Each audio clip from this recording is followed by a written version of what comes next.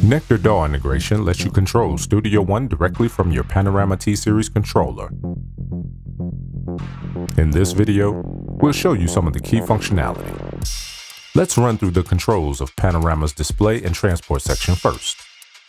The transport section allows you to control all transport functions like stop, play, record,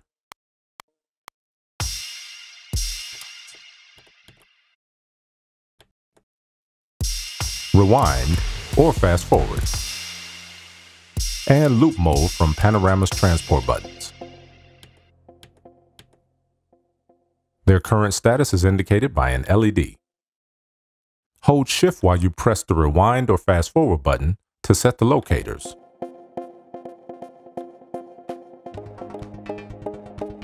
Loop to jump to the left locator,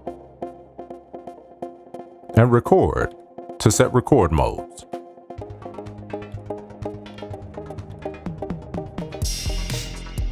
Now let's have a look at the buttons around the display area.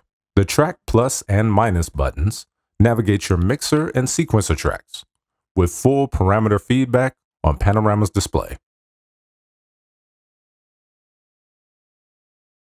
Holding Shift while pressing these buttons will switch to the next or previous bank of 8 tracks. Browse opens and closes StudioOne's media browser. View opens and closes all floating windows. And Focus enlarges the last selected parameter to fill the entire display screen. Mixer assigns the controls to StudioOne's mixer.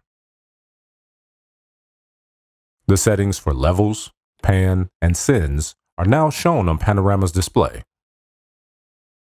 The mixer button also toggles the visibility of the mixer window. Clicking View reveals or hides the floating windows. Changing to instrument mode assigns Panorama to control your virtual instruments. View will now show or hide the instrument plugins window. The parameters are again visible on Panorama's display. Multi is a button reserved for Nektarine, which we'll discuss in a later video.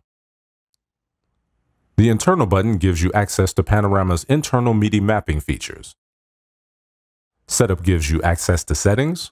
Setup will also toggle the functions assigned to the display soft buttons in mixer and instrument mode, as we'll see later.